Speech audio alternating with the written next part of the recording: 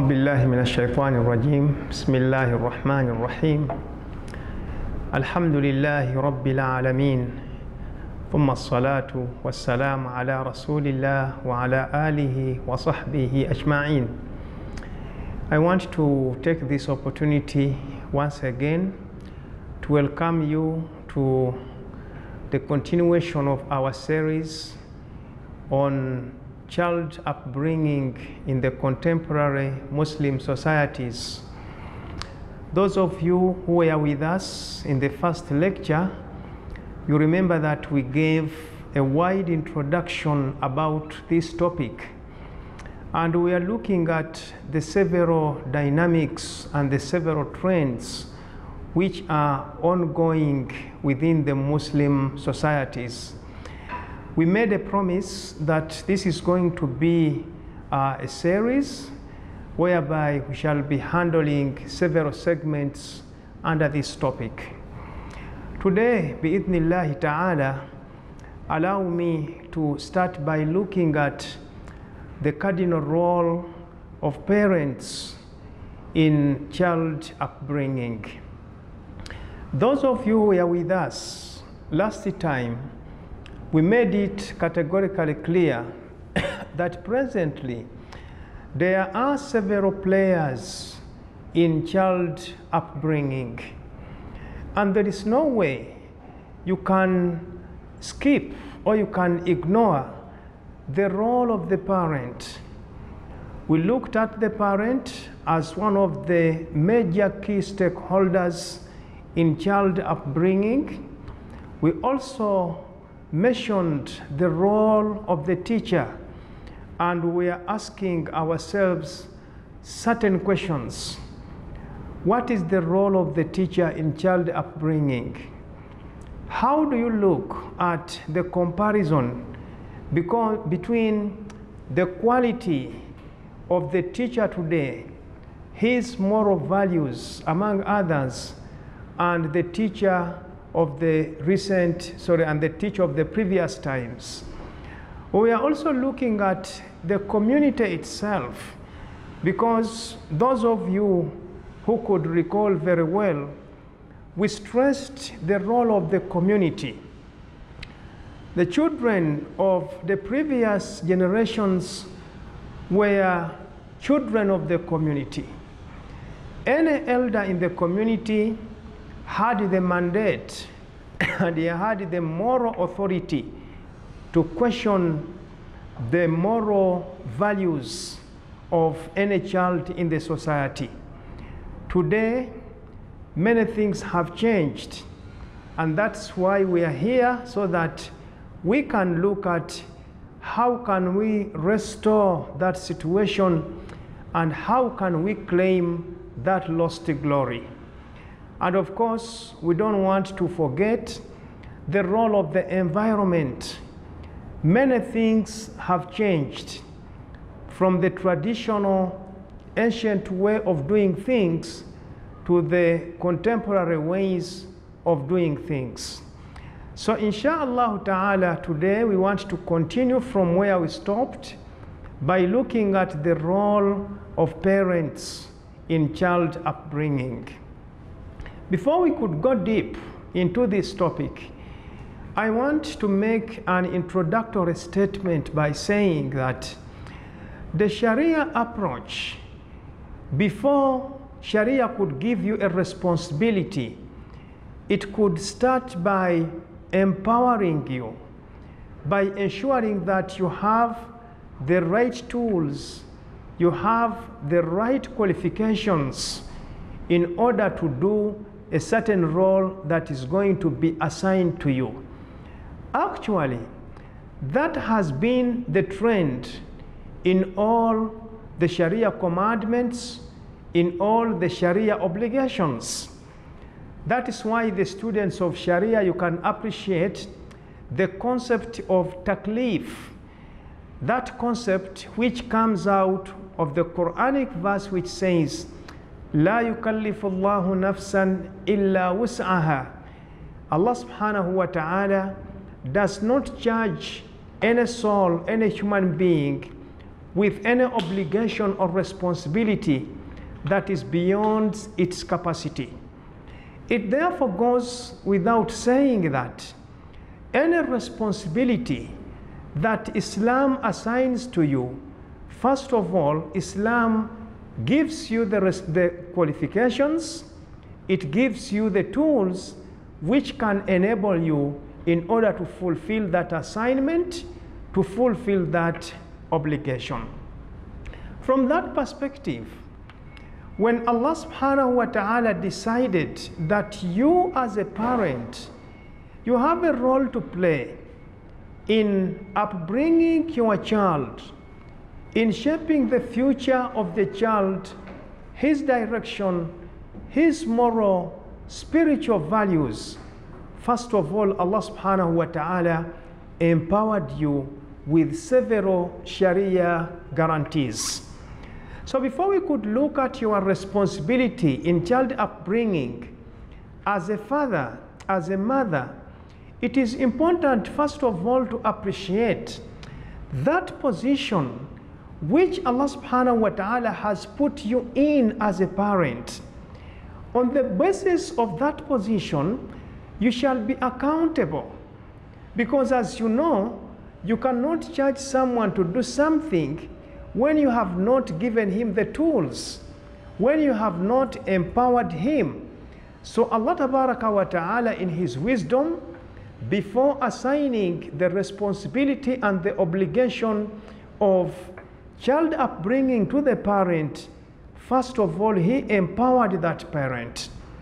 Brothers and sisters in Islam, let us look at some of the Sharia guarantees and the Sharia authorities that Allah subhanahu wa ta'ala gave to a parent. First of all, Allah subhanahu wa ta'ala gave the parent the right to ultimate respect and dignity. You know the several verses of the Quran whereby Allah subhanahu wa ta'ala instructs the child to be dutiful to the parent. وَقَضَى رَبُّكَ أَلَّا تَعْبُدُوا إِلَّا إِيَّاهُ وَبِالْوَالِدَيْنِ إِحْسَانًا. Allah subhanahu wa ta'ala has decided that we are supposed to be dutiful to our parents. Allah subhanahu wa ta'ala decided that we should not worship anything apart from him. And what comes next is being dutiful, paying a lot of respect to our parents. That respect that Allah has given the parent, which actually is coming immediately after the commandment to obey Allah and to worship him, it carries a lot of meaning. It means that Allah subhanahu wa ta'ala has empowered you as a parent. He has given you that kind of respect. He has commanded the child to pay maximum respect to you so that you can leverage on that in order to do your role as a person who is supposed to shape the moral and the spiritual direction of that child. It is also from the same perspective that you find out that عقوق الوالدين كبيرة من الكبائر. Disobedience of a parent is one of the grave sins in Islam. In one of the authentic ahadith of the Prophet sallallahu alaihi wasallam, when he was asked about the grave sins, he said, وَعُقُوقُ الْوَالِدَيْنِ, and disrespecting, disobeying the parents. Have you ever been there as a parent and asked yourself, why Allah subhanahu wa ta'ala has given you that kind of authority, that kind of ultimate that kind of ultimate respect?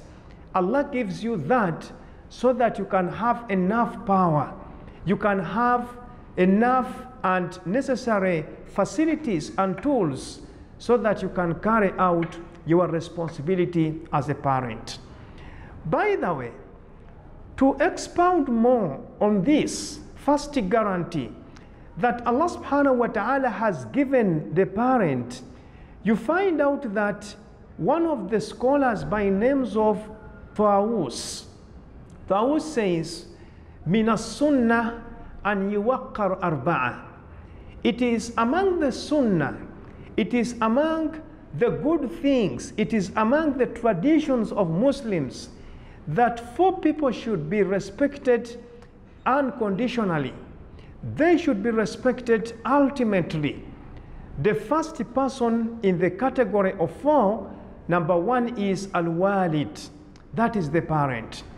In other words, the parent, by mere fact that through you a life came to this universe, you deserve the respect. The second is a sheikh. That is an old person. That is why, by the way, you could see that the old people, the elders council, the opinion leaders, they are supposed to be respected because they have a role to play in our communities and in our societies. The third is a sultan.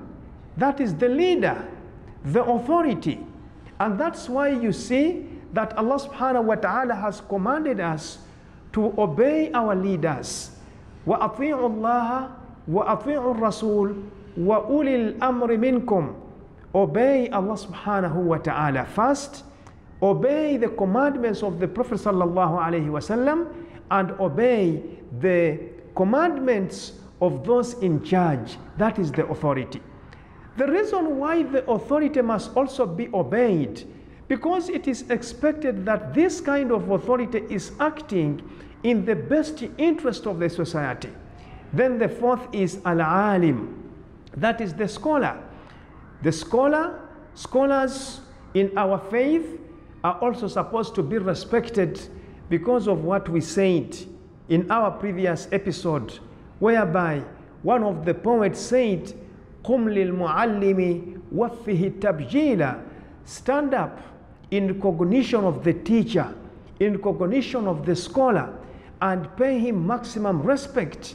كَادَ الْمُعَلِّمُ أَنْ يَكُونَ رَسُولًا. Because the teacher, the instructor, the facilitator, the resource person was almost closer to the status of the prophets and messengers, alayhi salatu wassalam, alayhim salatu wassalam. Therefore, the first guarantee, the first authority that Allah subhanahu wa ta'ala has accorded to you as a parent is that right to respect. Whether you are rich or not, you deserve that respect. But behind that respect, it is the requirement that once you are respected, then you must fulfill your role as a parent, and one of the number 1 roles is to ensure that you do the child upbringing. That is one of the empowerment areas that Islam or Sharia has actually given the parent.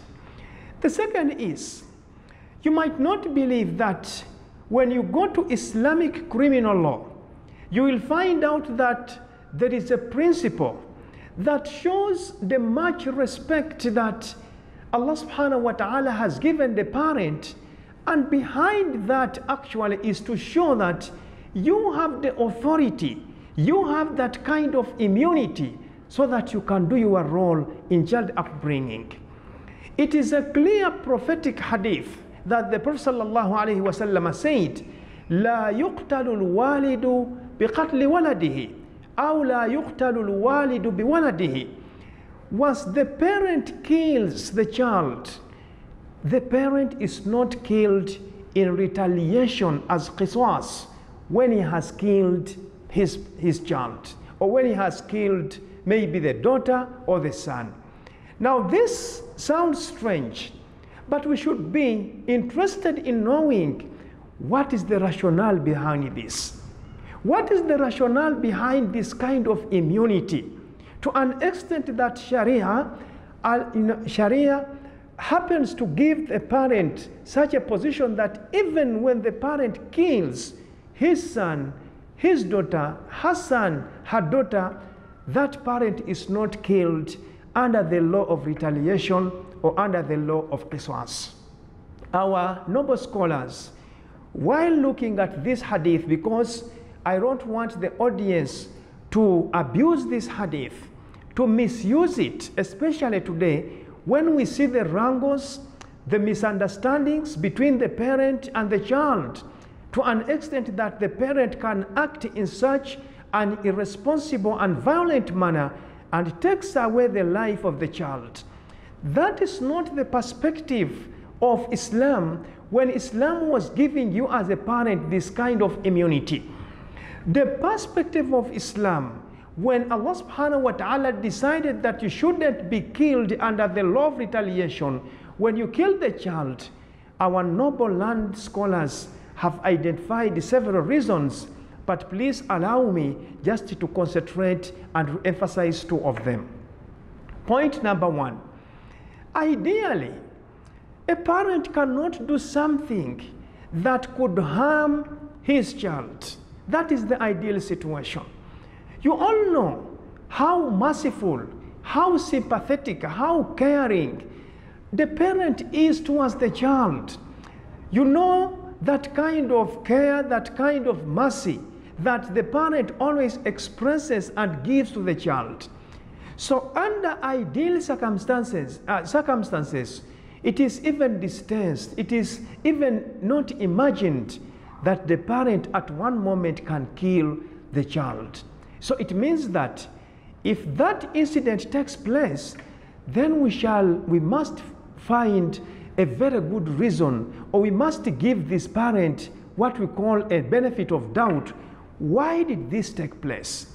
Did it take place by mistake? Was it an intentional murder? Was it murder by mistake or something of that sort? So you could see that kind of guarantee and that kind of respect and immunity that you as the parent, Sharia has given you so that you can enjoy it. So that is one of the reasons. Therefore, the second reason is always to give you a benefit of doubt. Why? As a parent, you have the responsibility of disciplining your child. That is your obligation. So you never know. In the course of exercising your duty, in the course of fulfilling your obligation, maybe death might have taken place. Maybe you have beaten this child somewhere without intention or by mistake, and that is why the Sharia gives you that kind of guarantee. So that guarantee is given to you so that you know that you have that kind of immunity. And once you have this kind of immunity, then you are a free person to do your expected roles.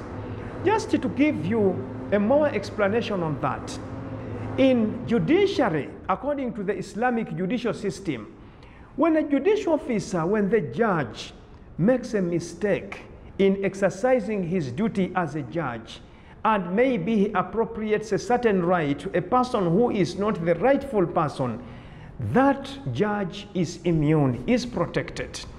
It is not to give the judges the leeway, the absolute authority and freedom so that they can abuse that kind of immunity. No, that's not the intention. The intention is to put the judge in such a safe, comfortable position so that he can exercise all his powers, all his understanding, all his reasoning in order to arrive at justice. So, in the same way, that is how Allah subhanahu wa ta'ala has given the immunity to the parent. Now, having seen that Allah tabaraka wa ta'ala has given the parent that such kind of immunity, we also need to look at yet another component which gives you as a parent so much power, which gives you that kind of guarantee that you should carry out your responsibility. My dear parent, my fellow parents, have you ever thought about the rationale behind the natural relationship that you enjoy with that child? Allah subhanahu wa ta'ala has decided that you have that natural relationship between you and your child. You are joined with that child, or you are tied with that child with that blood relationship. What does that blood relationship bring about? It brings about the strong emotional attachment. You know how closer we are to our children. You know how dear we are because this is our child. And you know how the child is so closer to you as a parent. Now, when you go to the Quran and you try to look at that natural relationship, Allah subhanahu wa ta'ala has given it several examples or several comparisons. At one moment in Surah Al Imran, that is chapter 3 verse 14, when Allah subhanahu wa ta'ala was speaking about the relationship between the parent and the child, that blood relationship, Allah said, زُيِّنَ لِلنَّاسِ حُبُّ الشَّهَوَاتِ مِنَ النِّسَاءِ وَالْبَنِينَ وَالْقَنَاطِيرِ الْمُقَنطَرَةِ مِنَ الذَّهَبِ وَالْفِضَّةِ وَالْخَيْلِ الْمُسَوَّمَةِ وَالْأَنْعَامِ وَالْحَرْثِ ذَلِكَ مَتَاعُ الْحَيَاةِ الدُّنْيَا وَاللَّهُ عِنْدَهُ حُسْنُ الْمَآبِ. When Allah was talking about the relationship between the parent and the child, He brought that natural relationship, that natural attachment between you and the child. And Allah subhanahu wa ta'ala confirmed by saying that men are naturally tempted by the law or by inclining towards women, towards children, towards treasures, the gold, the silver, the horses of mark, the cattle, the plantations, among others. Then Allah says that ذَلِكَ مَتَاعُ الْحَيَاةِ الدُّنْيَا. Those are enjoyments in this life of this world. وَاللَّهُ عِنْدَهُ حُسْنُ الْمَآبِ. And Allah subhanahu wa ta'ala has the best return. What is the implication of that similitude? What is the implication of that comparison? Why Allah subhanahu wa ta'ala brings out that kind of relationship between the blood relationship between you, that kind of emotional, physical blood attachment between you and the child? There are several implications. Number one, you need to ask yourself as a parent that in case of conflict between that love that you have to the parent, that love that you have toward the child, and fulfilling your obligation for child upbringing, which of the two takes precedence? What do I mean with this question? You are the parent, and you are living in such a contemporary society whereby you have some demands, and those demands sometimes dictate that you should leave that responsibility of child upbringing. So in case of conflict, that you cannot uphold those demands, that you cannot take on those demands, at the same time do your role as the parent, which of the two take precedent? We are living at a time whereby we have seen actually some parents leaving their children to go for greener pastures. And they are not worried at all, because what is actually driving them is the material gain at the expense of their role of upbringing. Yes, I understand. In certain circumstances, you are forced, because also if you don't work hard, you cannot bring food to the table. It means that you cannot fulfill your obligation because you are supposed to provide for this child. But I'm talking about those situations whereby you see that you are not in such a necessity. You are not under such force, such coercive means or coercive situations, but you leave your child there in the name of collecting or gathering a lot of money. How do you look at that responsibility? How dare that you forgot that emotional attachment, that blood relationship that Allah subhanahu wa ta'ala talked about, that you are supposed to be closer, you are supposed to be dear, you are supposed to be so loving to your child, and you forget and ignore all that in the name of acquiring a lot of wealth.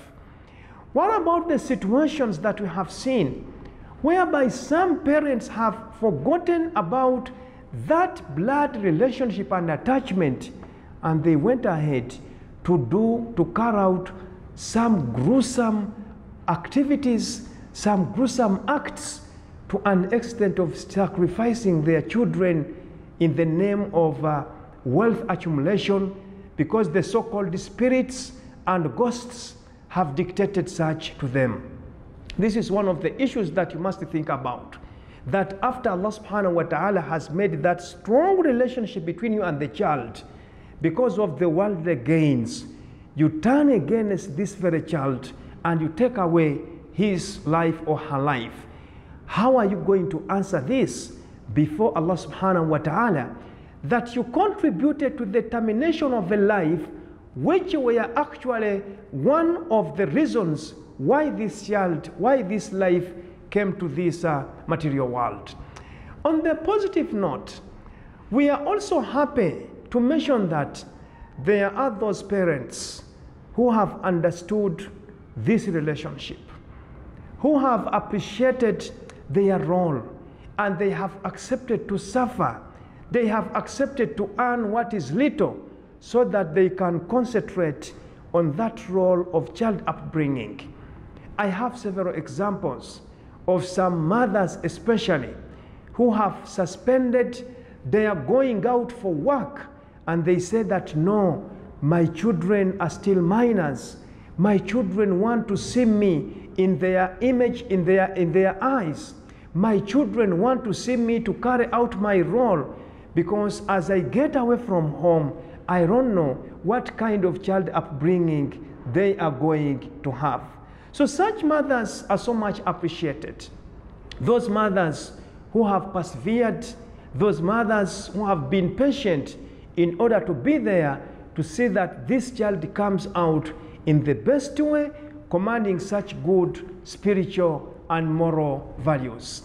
Also, we have seen that this phenomenon of leaving our children home in the name of going out so that we can work, so that we can accumulate a lot of wealth, some people actually think that this is the Western style, which is actually not. Because when you go at and look at the traditional style of people in the developed world, you might be surprised to find out that both parents cannot leave home at the same time. In their case, it's the division of labor. If the father stays, the mother can go out. If the mother is going out, the father has to stay, so that they can foresee, so that they can monitor, so that they can have the hands-on when this child is being brought in this kind of the family. So that is one of the major implications that we must think about when Allah subhanahu wa ta'ala talks about that natural relationship between us and our children. Also, another implication that we as parents must learn out of that natural relationship is, we have seen in some situation whereby that natural relationship has actually misled some of us. There is too much love that we show our children to an extent that this leads us into fitna. And that's why Quran in Surah Al-Taghabun, that is Quran, that is verse number 15, Surah Al-Taghabun, Allah subhanahu wa ta'ala says, إِنَّمَا أَمْوَالُكُمْ وَأَوْلَادُكُمْ فِتْنَةٌ وَاللَّهُ عِنْدَهُ أَجْرٌ عَظِيمٌ. Verily, your wealth and your children are a test to you. They might be a fitna to you. And Allah subhanahu wa ta'ala has the biggest reward. So the issue that we need to think about here is that if you give your child the best, no doubt that that child is going to be a source of blessing, is going to be qurratu ayni lak, is going to be a source of your calmness, a source of your peace of mind, among others. But if you do not appreciate that natural relationship, you abuse it, you misuse it, and you do not utilize it, your child is likely to turn into fitna. The kind of continuous fitna that throughout your life you shall be cursing that child. not knowing that actually it is you who didn't carry out your role. We want to end this episode by looking at the second comparison that Allah subhanahu wa ta'ala has given to the parents, between the parents and the children. The other comparison which Allah subhanahu wa ta'ala has given or has brought in the Quran, or the similitude that Allah subhanahu wa ta'ala brought in the Quran, he says, Al-malu wal-banun zinatul hayati dunya wal-baqiyatu salihat khayrun inda rabbika thawaban wa khayrun amala. Surah Al-Kahf, verse number 46. When Allah subhanahu wa ta'ala talks about the relationship of a parent and the child, he brings that by comparison with wealth. Al-malu wal-banun, the wealth and the children, zinatul hayati dunya. There is no doubt that these are the blessings, these are the ornaments, these are the things that we want a lot in this world life. So when you see Allah subhanahu wa ta'ala comparing the wealth and comparing the children in terms of the way how people love the wealth, love the children, it should also give you some kind of a lesson. What are some of the lessons that we must learn out of that verse? We are faced in some situations whereby you see that there is a certain clash between the love that you have for the child and also the love for the wealth. That one we have actually just talked about. By the way, another way how Allah subhanahu wa ta'ala has talked about our love for children, you find in Surah Al-Furqan, where Allah says, وَالَّذِينَ يَقُولُونَ رَبَّنَا هَبْ لَنَا مِنْ أَزْوَاجِنَا وَذُرِّيَّاتِنَا قُرَّةَ أَعْيُنٍ وَجَعَلْنَا لِلْمُتَّقِينَ إِمَامًا. When Allah subhanahu wa ta'ala is guiding us on the best prayers that we should make, the believers always ask Allah subhanahu wa ta'ala to grant them the blessing of the spouses and the offspring, that the children. So what should we learn out of that? What we learn out of that is that, you know that naturally we love our spouses, as also naturally we love our children. Sometimes you find a conflict of the two whom you love most. Also, we have seen certain situations whereby your too much love for the wife or for the husband has actually compromised on your effort to give this child the best of the upbringing. We have seen some situations whereby your child is growing up and is indisciplined. He is having such immoral characters, but you don't want to caution. Actually, you fear to caution that child in the name of fearing the mother. You know, the mother does not want me to comment on the hairstyle of this child. You know, the mother does not want to comment about how this child puts on. Sometimes I have seen that. The father is interested, for instance, in seeing the decency in the child dress code. But the mother has decided that this young child, especially the daughters, she's putting on such a tight jean, she's putting on such, clothes which are tight, clothes which are transparent, and the parent actually fears to caution in the name of, I don't want to annoy my spouse. I don't want to annoy my husband. I don't want to annoy my wife. We have also seen situations. The young generation today does not have any limit. At which time do the children come in? At what time do they get out? The children as early as 13, as early as 15, they are free to get out at any time, and they can come back home at any time. And you find out that the parent cannot caution on such characters, on such discipline, because he's fearing that the mother wants it that way.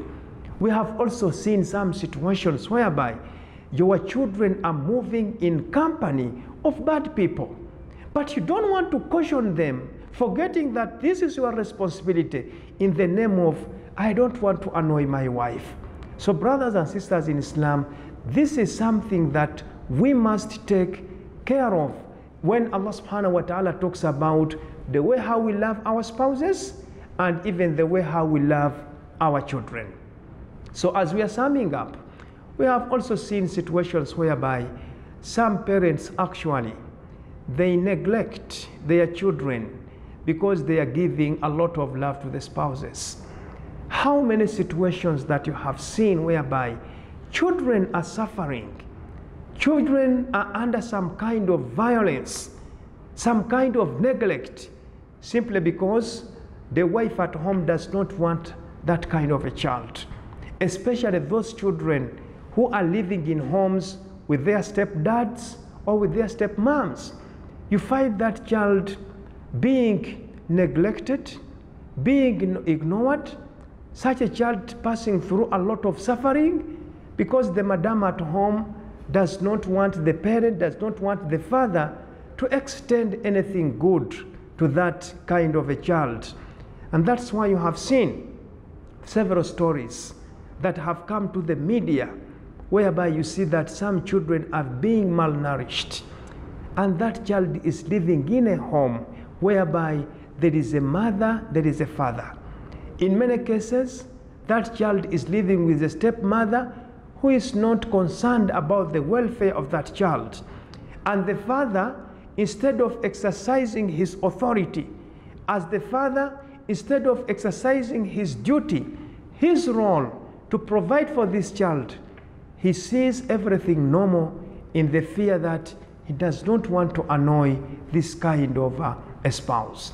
I want to end this episode by showing you how really Islam protected the child. How Islam protected the child, coming out of the fact that this is your child, this is your blood, and therefore there shouldn't be any situation that should make you to ignore your responsibility as a parent. As a parent, you must know that you are responsible, you are accountable before Allah subhanahu wa ta'ala. Here is a story, and this story is always captured in the books of Islamic criminal law under the heading Qatlul Jama'a Bil Wahida, that a group of people can actually be killed in retaliation when they take away one life. That one actually comes from the Quranic verse which is well known, that وَمَنْ أَحْيَاهَا فَكَأَنَّمَا أَحْيَا النَّاسَ جَمِيعًا. You know that verse in Surah Al-Ma'idah, whereby Allah subhanahu wa ta'ala says, مِنْ أَجْلِ ذَلِكَ كَتَبْنَا عَلَى بَنِي إِسْرَائِيلِ أَنَّهُ مَنْ قَتَلَ نَفْسًا بِغَيْرِ نَفْسٍ أَوْ فَسَادٍ فِي الْأَرْضِ فَكَأَنَّمَا قَتَلَ النَّاسَ جَمِيعًا. Any person who terminates just one life, he is taken as a person who has terminated the life of the entire humanity. In the books of Islamic criminal law, they always bring that kind of mas'ala, qatlul jama'a bil wahid, that in some situation the Islamic judiciary can order for the killing of a group because of only killing or terminating one life. I want to bring this story to show the parents that we must care about our children. We shouldn't leave our children in the hands of our spouses, thinking that the spouses are actually going to take good care of them, especially when these spouses are step parents to these children. It is reported that أن امرأة بصنعاء غاب عنها زوجها غاب عنها زوجها. It is reported that a woman who was living in Sana'a, Sana'a is the capital city of Yemen, her husband went away. Her husband went away. وَتَرَكَ فِي حُجْرِهَا إِبْنَ اللَّهُ مِنْ غَيْرِهَا. When this father was living, or when this husband was living, he left behind in the hands of this woman a young child. That child was a child of this husband, but not a child of this wife. In other words, this wife was a stepmother to this child. What happened? That child, يقال له أصويل. His name was called Aswil. When the husband has gone away, leaving this child in the hands of the stepmother, فاتخذت المرأة بعد زوجها خليلا. When the woman knew that after all my husband has gone to such a destination and is going to spend some good time, she fell in love with a certain man. Of course, after falling into love, they had to involve and engage themselves into sexual activities unlawfully. Now that this had taken place, فَقَالَتْ لَهُ. This kind of sexual activity took place. It seems that the child noticed this. And this woman and her man feared that maybe this child is going to report. فَقَالَتْ لَهُ.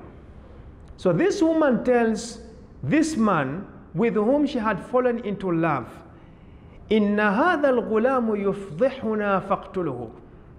This child is going to report our case, therefore the best solution is to kill this child. فَأَبَى. It seems that this man had some content of Iman, and he said, I cannot do such. After all, he had already landed into a sin, then he cannot go for another grave sin of killing this innocent soul. So this man refused. When this man refused to kill the child, فَامْتَنَعَتْ مِنْهُ. The woman said that since you have refused, then I'm no longer going to have sexual intercourse with you anymore. When the man heard about that, فَطَوَعَهَا. He succumbed to the pressure of this woman. فَاجْتَمَعَ عَلَى قَتْلِ الْغُلَامِ. What they did is that they conspired, this woman, the man who is with her in this relationship, and they also got another man who assisted them, and even the servant in that home. فَقَتَلُوهُ. The three conspired and they killed this innocent child. Remember that this child was left behind in the hands of the stepmother. After killing the child, the hadith continues, ثُمَّ قَطَعُوهُ أَعْضَاءً. After that, they started cutting this child into pieces. وَجَعَلُوهُ فِي عِيبَةٍ. They put these pieces into a container, and after putting this into a container, they threw it into a certain pit or a certain well which was abandoned, which was no longer having any water in it. Now, having destroyed that kind of evidence, and they have killed this kind of a child, now time came that this man came back and asked about the whereabouts of the child, and this woman could not give some good answers. So what happened is that, of course, an investigation was taken, and at the end of the day, this man had to confess that it is we actually who killed this child. This was the first incident of that nature to take place in Yemen. It was so strange that even the judge of Yemen did not know what to do. What did the judge do? The judge by then was known as Ya'la. فَكَتَبَ يَعْلَى وَهُوَ يَوْمَئِذٍ أَمِيرٌ بِشَأْنِهِمْ إِلَى عُمَرٍ. Because Ya'la the judge was so surprised and astonished with this kind of event, what he had to do was to write a letter to Umar. Umar was in Medina. He asked him, what should I do? A group of around 3 to 4 people have conspired to kill this child. When Umar radiallahu anhu received the letter, he replied to them and saying that you should parade all the 4, all the 5, any person who took active role in the killing of this child, and he should kill all of them. Umar made a statement and said, Wallahi, I swear by the name of Allah subhanahu wa ta'ala, لَوْ أَنَّ أَهْلَ صَنْعَاء, if all the dwellers, the residents of the city of Sana'a, اشتركوا في قتله, if all of them, the residents of Sana'a, participated in the killing of this child, لَقَتَلْتُهُمْ أَجْمَعِينَ, I would have killed all of them. What lessons do we pick out of that? In many situations as parents, we happen to distance ourselves and we leave our responsibility of taking care of the children. Upbringing can only be done when the child is alive. In many cases, we happen actually to go and attend to other businesses, and we are not sure about the welfare, the safety, and the security of our children. So it's a big lesson that your primary role, your primary obligation is to take care of this child, his security, his safety, his well-being, and his welfare. Those issues must be primary before you could think about other things. It also gives us a lesson that sometimes we leave our children in the hands of people we trust, thinking that actually they can do the role, only to find out that they do betray us. So with this, I want to come to the end of this episode, and inshallah ta'ala in our next episode, we shall be looking at the role of the parent in laying the foundation of aqidah for the child.